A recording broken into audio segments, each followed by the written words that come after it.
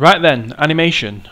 Okay, so in this series of videos, what we're going to do next is animate some planets moving around the sun, and then when we get good at it, we'll animate a camera as well, because that'll look cool. Okay, so let's jump straight in and get started. So the first thing we need to do, because it's just good practice, is we'll set the project. You might have been working on other projects, so let's make sure that you set the project first so that all your textures are going to work. So this is my project here, room, so I'll select that and then click on set. Bosh, nice and easy. And then I need to open the scene. Room, there you go. If for any reason you haven't got the room project, you can download that, just follow the link provided. And it's got everything that you see here, so you can download this file as I'm using it.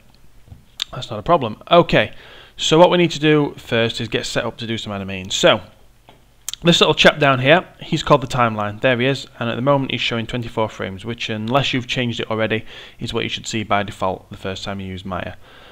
And we're going to leave it at 24 because that is still the standard frame rate for films, although you can go higher than that if you choose. And at the moment, you can see in the timeline it's just showing us the first 24 frames. And in total, the full length of the timeline at the moment is 48 frames, which is 2 seconds. So the first thing we're going to do, so we get enough animation out of this, is we're going to change this to 100 frames, so it'll be just over 4 seconds. So to do that, you're just going to click in this box here, select that, and then change it to 100.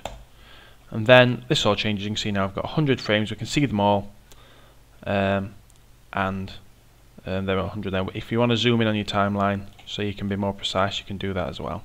So you just change the slider, but for what I want to do, I want to be able to see all 100. The next thing we're going to do is go into the animation preferences, which is this little chap down here. It looks like a little red running man. So I'm going to click on that, and we're going to change this to playback speed. At the moment, what it will try and do when we animate is it will play every frame in order as quickly as it can, which generally is too fast if you've got a decent computer. We want to make sure that it only plays at the speed that we want it to, so we're going to tell it to play at real time, 24 frames per second. So there we go, that's now changed to real time, and then you just need to save that, and then we'll look at setting some keyframes in the next video.